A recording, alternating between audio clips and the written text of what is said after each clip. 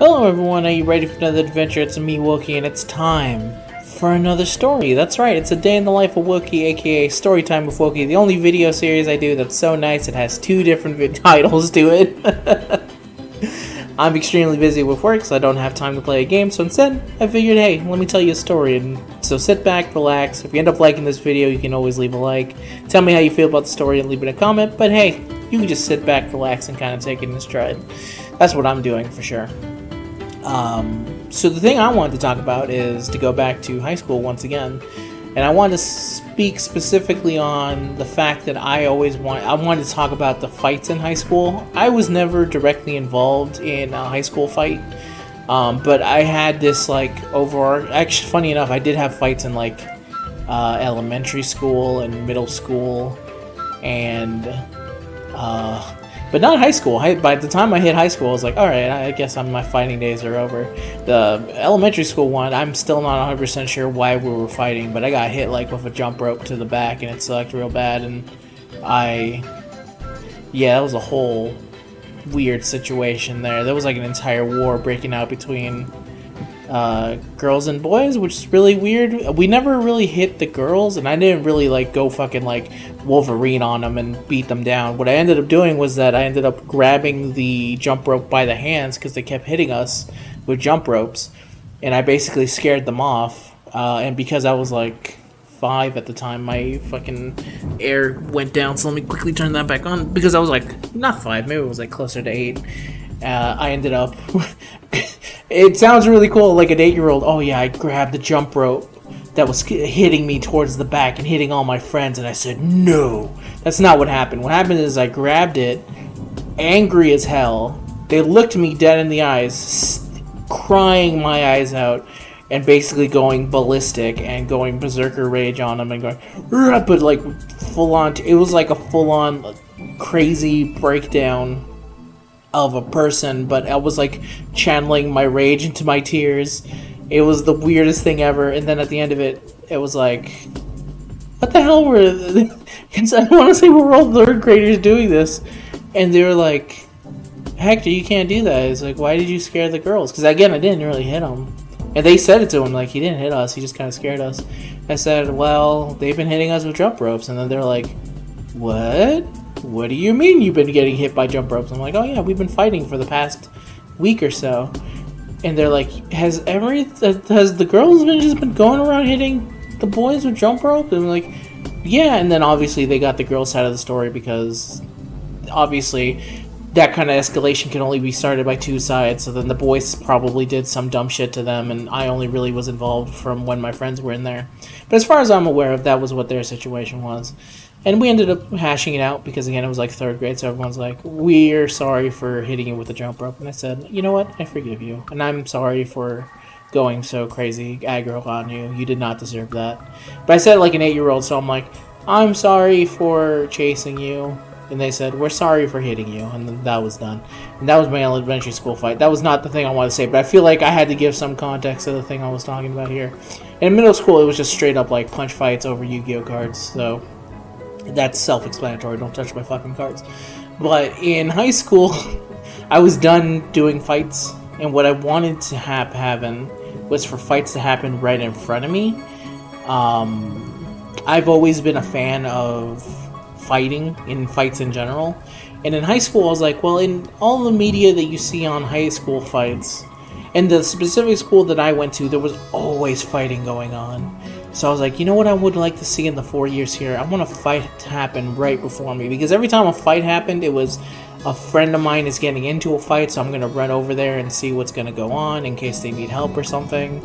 Thankfully, it never got to that. And then there was a situation where, yeah, I think that was the only thing where I was like, alright, this dude's gonna go fight this giant dude, so we need to go make sure that he's okay. And then it turned out the giant dude didn't want to fight the guy who my friend, even though he was much bigger, much fatter than my friend was buff as shit, so he's like, I don't want to do any of this, so they didn't end up fighting. But I always wanted to see a fight break out in front of me. And for 4 years, I waited and waited because there was just constant fights going on, man. This high school was insane. You'd always hear stories. Our schools were definitely one of those ones where it was like Hispanic students would get into fight with black students, and Hispanic students would fucking fight Hispanic students, and then black students would fight black students, and then occasionally a white dude would fight another white guy because they were on the baseball team and someone was having sex with someone other. The baseball team stories were always weird. I eventually got to know them. They were very nice kids in the baseball team. Very loose. They were like driving cars and like they were living that life in high school little TV shows. And I was just looking at someone from the side, hearing it from the back. I'm like, damn, you guys all do all that? You have time to do your goddamn homework? That's unbelievable to me. But anyway, around so if you don't know, because you know the American school system, at least mine, it goes 9th, 10th, 11th, 12th, so 4 years for a fight to happen. For the first 2 years, bunch of fights, none happened right in front of me, and then during summer school going into 11th grade, what happened was that I was going to the bathroom, and I went to go use it, and I was like, alright, let me just sit down and relax here, take a break from school, because that's just the kind of student I was, where I was like, I'm going to use the bathroom time to kind of take a break. While I was using the bathroom, I was in one of the stalls, all of a sudden I heard, are you ready to do this? And I was like, what? And then another guy goes, yeah, I'm ready. And then all of a sudden I just start hearing, wait one moment. Now, at that point, I was almost positive someone was having gay sex in the bathroom. And it was probably, well, I guess, yeah, it would have to be gay, because they were both male voices. Nothing wrong with gay sex, I'm just making it be sure. Actually, you know what? They could be experimenting. I'll just call it sex. How about that? All sex is equal sex. I thought someone was having sex in the bathroom. I slipped into my old high school version of Wokey, who would totally make the differentiation between gay sex and straight sex, but I digress. You change over time, everyone, kids. It's okay to change. But anyway, I immediately got up because I was like, I do not want to hear this anymore. I put on my pants, quickly ran out the stall, and when I opened the stall, two dudes, a Hispanic kid and a black kid, because like I said, a lot of the fights ended up being that way. A lot of racial issues going on in this high school in California. The reasons why are varied. You could say there's a whole... I always saw it as like some kids from LA have a mindset of specific... I don't know if it's gang mentality, but there was... Because not everyone was like that, but there was certain mentalities that felt like...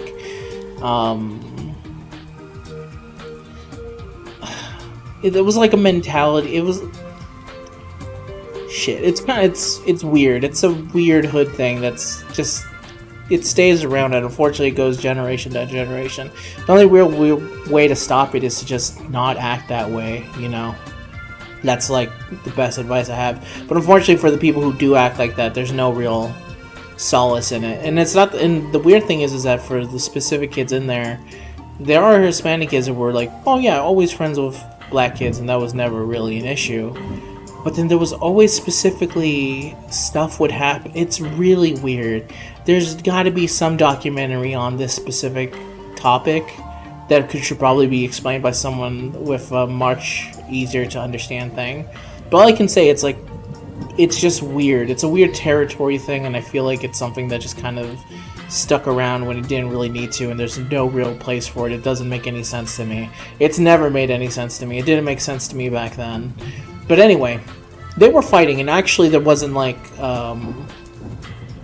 there was another dude in there too, who was the judge, and I believe they also had friends there as well. So when I got out the stall, the judge and the two friends who were there to make sure the fight was fair looked at me.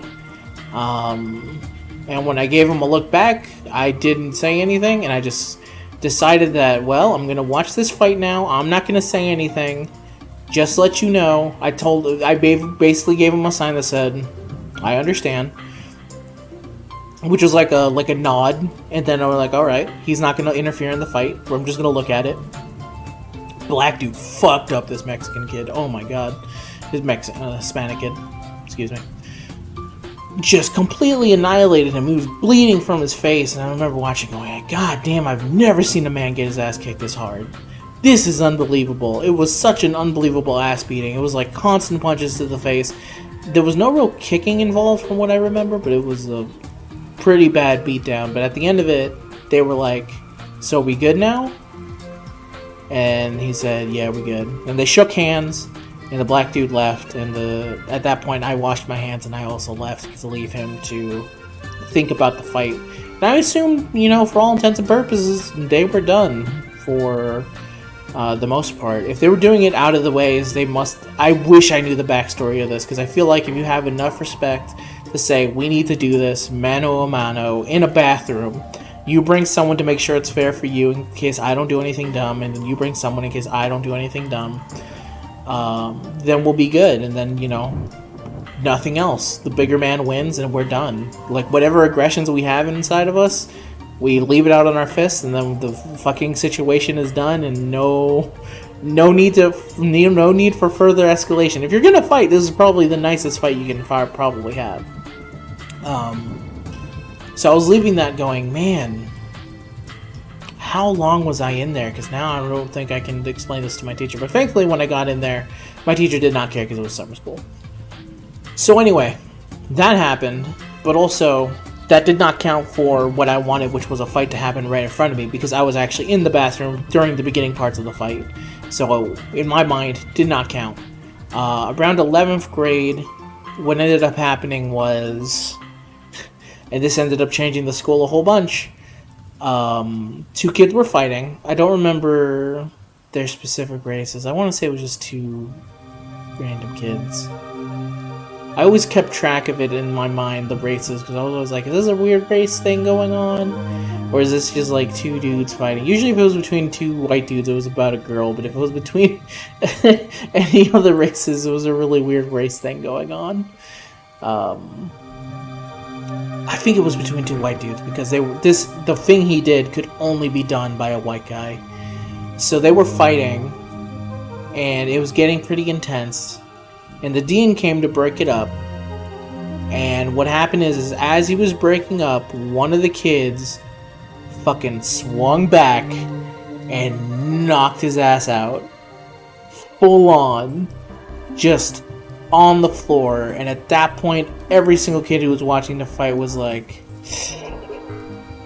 that's gonna have some consequences. So what ended up happening is that we went into basically no tolerance mode, and for the remainder of my time there, because of someone laid hands on one of the faculty members, if you were caught fighting in my school, it was an automatic expulsion. There was no tolerance for any of it. Because if things were honestly kind of getting out of hand by that point, but someone basically went and full-on destroyed this guy. So at that point, I was in 12th grade. No, it was 11th grade. I entered 12th grade, my final year there. Have not seen a fight break out at all. And I was like, oh man, this is my final year. I'm never going to see anything. It's a real shame, because I really wanted to see it. So I was walking home to the car, because I always got picked up by my mom at the time. And I always took the same route, and I took the same route for 4 years.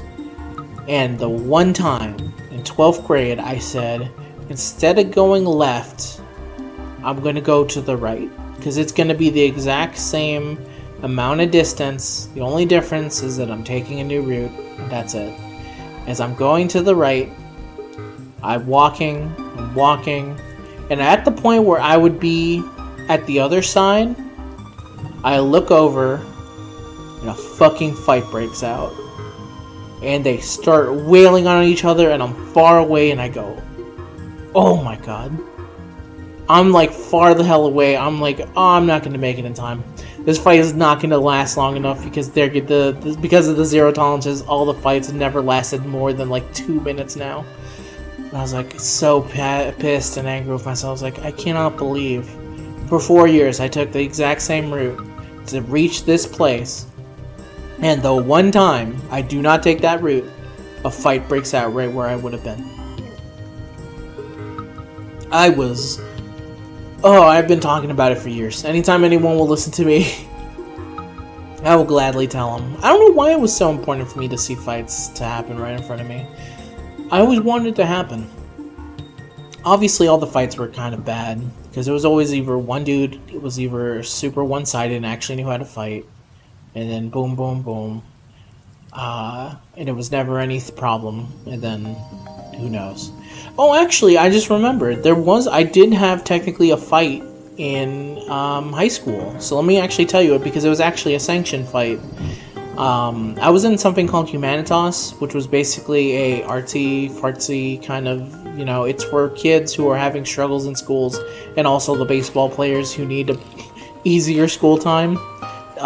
Because they play sports, so let's give them some easy shit to do and stuff like that, and then we can also put them with students who have trouble in regular class environments, and it was pretty fun. I always liked it. In, I think, 11th grade for humanities, we had a big thing where it was supposed to be like, we had like huge projects that people would see, like, oh, humanities did this year, and for that year, we did a whole 1920s style thing. And one of the things we did, and I don't remember what the fuck we did. I remember, I think it was something really, it was like a bar. Yeah, it was a bar that played songs from Chicago on repeat. And I remember going like, oh, this seemed like a good idea. But then by the final day, I was like, I'm tired of the fucking soundtrack of Chicago. And so is everyone else around us, unfortunately. And it was pretty tough. But anyway, so I had, in my earlier years, had taken some training in boxing. And one of the kids there, one of the teams there, had built a boxing ring to do like a 1920 boxing style event. So basically, and they actually had people, like, we'll put on shows for boxing and it'll be real fun. And this was improved by the teachers and stuff as well, for some reason. And so one of the combatants, they were like, oh man, Wokey, you should get up there. I'm like, I don't know if you should. So in my earlier days, I had actually had some training in boxing, so I actually knew some boxing techniques and stuff. In case of self-defense stuff happening, anything happened, I knew how to throw pretty good boxing punches. It's not one of the best, but it's better than most people who don't know anything about boxing. So I got into the ring, and it was made to be put on like a real bout. Before we went on, I remember telling the guy, we were like having some quick words, because he was a really nice guy, and I was like, okay, so how are we gonna do this? He's like, oh, don't worry, I'll be gentle, I'll go first on you, and then you hit me afterwards. I'm like, okay, sounds good. And what ended up happening is that he was actually hitting back way hard. I'm like, dude, because he was trying to make it look good, but he was doing too much of a good job, so I was actually feeling a little bit of the pain. So I was like guarding myself, and he was just going fucking wild, and I was like, I'm not having any of this.